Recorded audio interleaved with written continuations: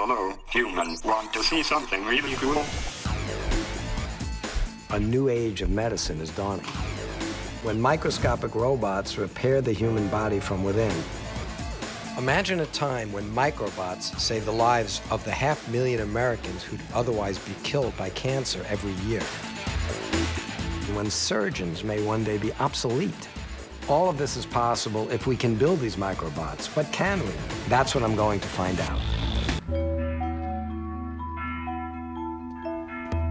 I'm in Montreal, where they're building microbots that can move through your body and maybe one day cure it of cancer. They're created by grad student Evan Schechter and his visionary professor, Dr. Sylvain Martel.